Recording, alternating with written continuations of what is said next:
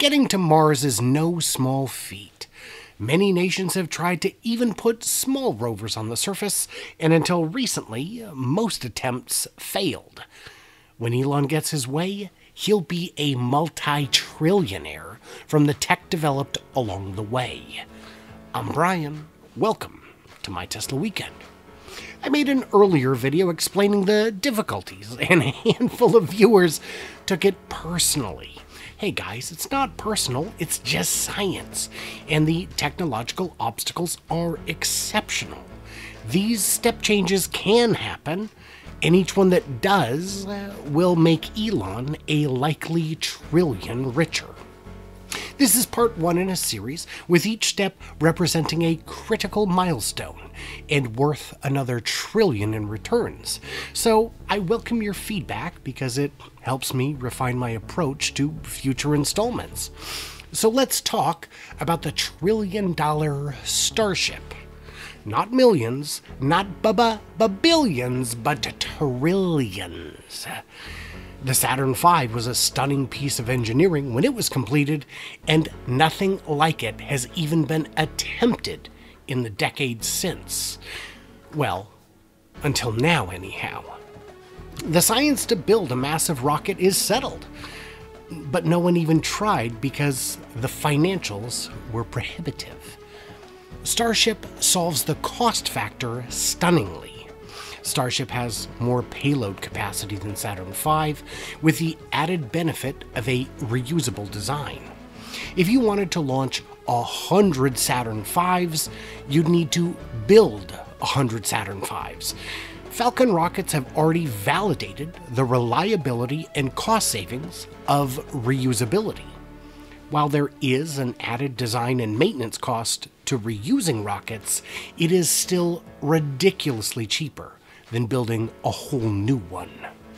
Starship is a trillion-dollar prospect because it will allow virtually anything to be put into space quickly, easily, and at a lower cost than ever before. If Germany decides they want a 10-module space station, they could have it fully assembled and operational in space within a year of ground testing. If Korea needs a constellation of 300 satellites, Starship could accomplish it in a single launch and be back in time for afternoon tea. If 50 countries want their own lunar programs, they could all get there over the course of 2 or 3 years.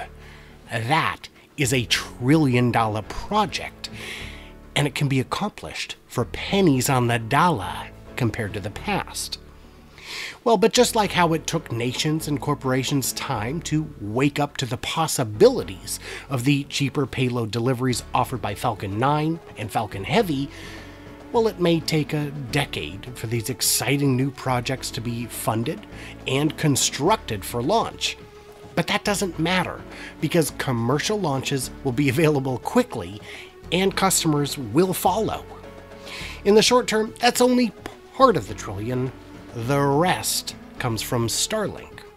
Starship will enable Phase 2 of Starlink to begin, which will allow for the expansion from the hundreds of thousands in capacity Elon recently stated, or the millions I believe are more realistic when accounting for additional markets around the world. No, it will increase well into the tens of millions of subscribers.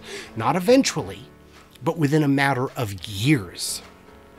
SpaceX is already planning on 5 million subscribers in the US alone, which means the same satellites could handle comparable numbers elsewhere in the world while they make their way back to us. $99 a month may seem prohibitive for a remote village in a developing country, but a single terminal could easily serve an entire community, or lower speeds could be offered to allow for more terminals in that space. Even with some percentage paying less than the $99 a month rate, There will still be commercial customers for airborne flights, ships at sea. All of those guys would surely pay more. And that's to say nothing of specialty applications like backbone data transmission or ultra-high-speed, high-frequency trading from one coast to another or internationally.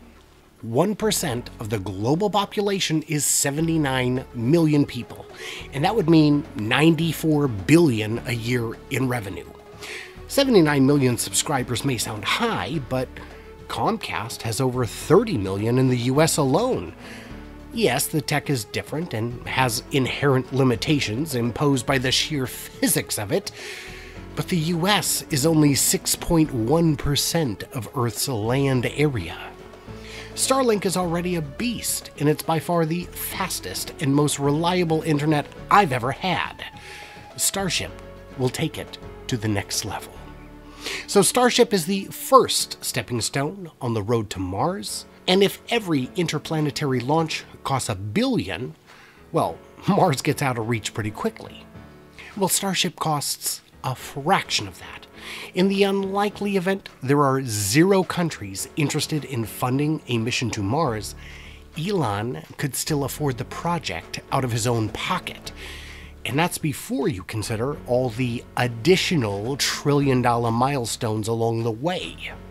If you're ready for the next chapter in this saga, let me know in the comments. I focus on the videos that go well, so you can help me make it happen by sharing this video, giving it the thumbs up, subscribing, follow me at 4K Podcast, or becoming a Patreon in the link below.